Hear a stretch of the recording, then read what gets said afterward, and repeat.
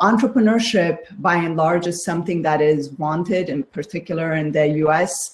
It's part of the American dream. It is what immigrants like myself, I was not born and raised in the US. I actually came from Ethiopia to the US. So entrepreneurship is something that is highlighted as a key feature of what the American dream is all about.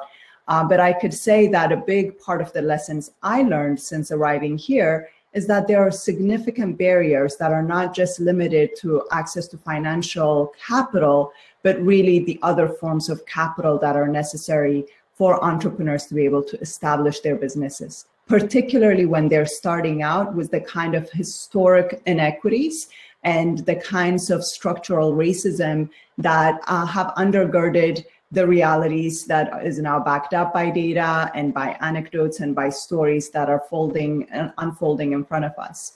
And so the kinds of capital that I'm talking about are not just financial capital, but also social capital and access to know-how.